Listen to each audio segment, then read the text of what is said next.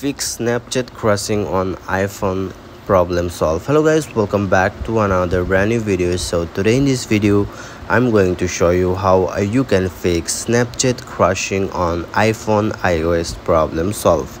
So before starting the videos, I would like to request you please do hit that subscribe button and press the bell icon so that I will be motivated and bring up more informative videos every day. So you will find lots and lots of videos on YouTube to fix this crashing problem, but I will just give you one solution that will 100% work for you.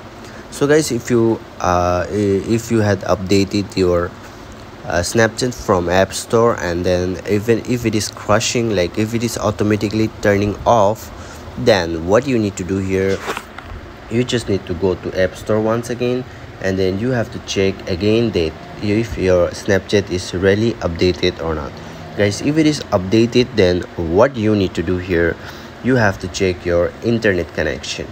Okay, if your Wi-Fi or data connection is well okay, and if it is again crashing, then guys, what you need to do here, the next thing is that you have to uninstall your Snapchat. Okay, so after uninstalling the Snapchat, you have to you have to delete your Snapchat. Okay, then after that, go to App Store and then download the Snapchat another time. Okay, and then after that, switch off your device and then switch on it, and then you have to log in again, and then after re-login with your password and email, username or whatever, you have to log in it, and then I am 110% sure the problem of crashing will be fixed.